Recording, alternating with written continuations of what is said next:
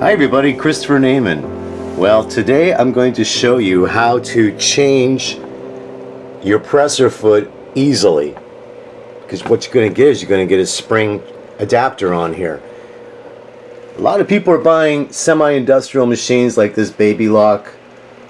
They come in all different names. Every few years they change the name of these machines. Baby Lock makes it, Brother makes it, all the other brands make it. Make one in their brand name. It's a semi-industrial straight stitch machine, and a lot of people I'm reading on groups are asking, hey, because they're coming from domestic machines, and they said, hey, is there a way to change these presser feet? Is there like a snap-on adapter or something?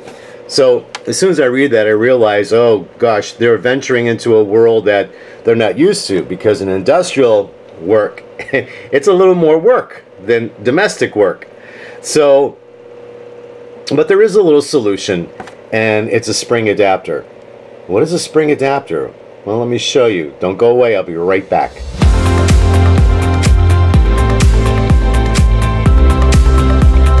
Welcome back everyone. Alright, so I see a few ladies on the sewing groups that want to know, hey, can I change my presser foot? Is there a way, is there an adapter that makes it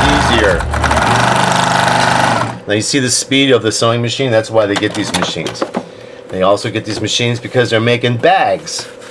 And they want something to upgrade, so they're using multiple layers of cotton fabrics, and they want something that's going to be a little more structured for them in a sense. But this is their first introduction into really getting in a full-fledged industrial machine. Now, full-fledged industrial machines, they are meant and made for production sewing. That's one of the reasons why we get these kind of machines, okay? So, but every time, normally what you want to do, every time you want to change a foot to a specialty foot, you normally have to take a screwdriver and unscrew that. But there's this little adapter here, and what you do on the right side, you push it, and the foot comes off. Okay? And then, say you want to replace it with like this foot. So now we're going to attach the new foot. So I get the needle all the way there. Attach the new foot, and there she is. See how quick and easy that was? Alright, let me show you what this looks like without it on there, and then I'm going to put one on my other semi-industrial machine so you can watch how it's done. Okay, so here's what it looks like. This is called, the exact name is a quick change spring clamp for sewing machine presser foot replacement. And you can find this anywhere that they sell industrial sewing supplies. So do your Google search and look this up and choose a vendor that you want to buy supplies from in the future. Go to your local sewing machine dealer and see if they have this. If they sell industrial supplies, chances are they will have this. If not, you'll be forced to go online. Alright? So this is what it looks like. So now let's replace the foot that's on the screw that's on here with this. So okay, so the first thing you want to do, I would remove your needle. Remove your needle, and then remove the screw that came with your machine and put that in your little magnetic pin cushion so you don't lose it. And then put this. You take this unit apart. It unscrews. Let me show you. I took it apart earlier. Sorry about that. All right, so. Okay, so that's what it looks like when you get it, right?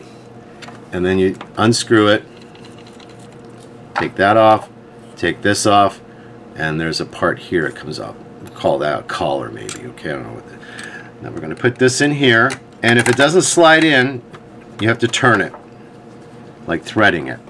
My other machines, it just slid right through. This one, a little issue here, so we'll just thread it through. There we go. Alright, now put this little collar back on here. Then you put the spring.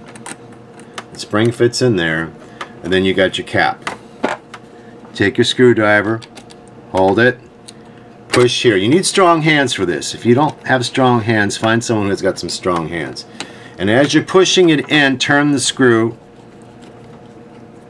so it goes in. There it is. Alright, so the whole idea is after it's been screwed in there, after it's been screwed in there, you're going to push this, lift your foot, push that, and then There it goes. It fits right in. So your quick release is pushing that, and then it drops and it comes out. You have to make sure your pressure foot, this pressure foot bar, is up really high when you do that. So I'm using my knee lifter. I'm lifting it up high, pushing this in. You're gonna have a little power. You need that spring action, that strength. So take your right hand, push towards the left as far as it'll go, slip over, and you can adjust this width. Now I would suggest making it snug because it's got to hold this pressure foot. Go out that way, put this up like this, let it go. There it is. And see, you want to make sure it's snug. So just hold this back here, this cap, and screw this a little bit just to make sure it's nice and snug, right? You're going to have a little play because of the spring, but you don't want this too loose. If it's too loose, eventually it could pop off on you. Just make sure it's tight enough so you can drop that off. There you go. And that, I could still probably make it a little tighter. Let's see. Just a little bit tighter. Make that just a little bit tighter.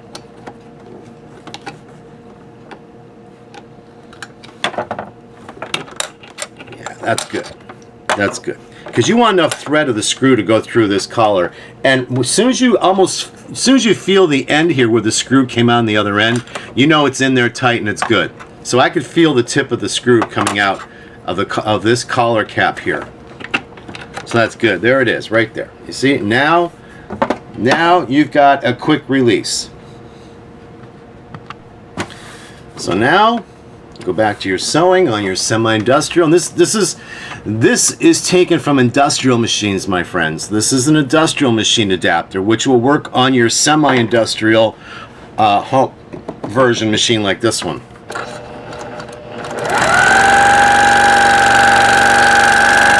There it is. And if you want to take it off and put a different presser foot on, you push, it comes out. Make sure your knee lifter's all the way up, and there it is. The hardest thing for you girls are going to be pushing this because it's tight, and it has to be tight because it's has to hold that. Now let me try to get the camera over on this side so you can see where the screw came through on the end, so you know you have enough on there. All right, let me see if I can move the camera. All right, we got a good view here. See where the screw came out? The screw came out right here. So there's about 2 or 3 threads where, I think it's about 2 threads where it came out. So you know it's gripped in there really well. It's not going to come loose on you.